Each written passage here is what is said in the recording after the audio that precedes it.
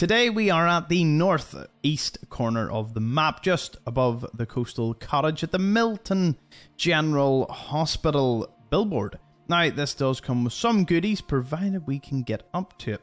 That is half the challenge. Now, I notice there is no pretty easy way to access this. If you had a jetpack, of course, that job is made infinitely easier. What I could do is I could just shoot the box off. And, well, it appears that you may disrupt the wildlife a little when you try to do that. I'm not going to just teleport up top. Let's get this box over. I probably should just smack it from this side, eh? With a slightly higher caliber round would also have been neat. Where'd it go? Box? Oh, the box is still up there. Serious? This has just been box knocking down episode. What on earth?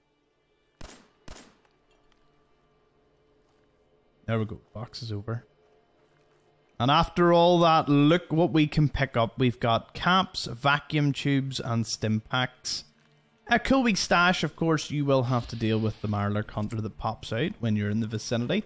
But it's all part of the process, isn't it? This fellow can't be looted by the looks of it. And I'm going to just, if I had a jetpack, I would have just nipped up here. Is there any more items we were missing? Nope, this fellow just got trapped up in the billboard, and that is, that's all he wrote here. Alright, let's move on to our next unmarked location. Catch us over there. Thank you.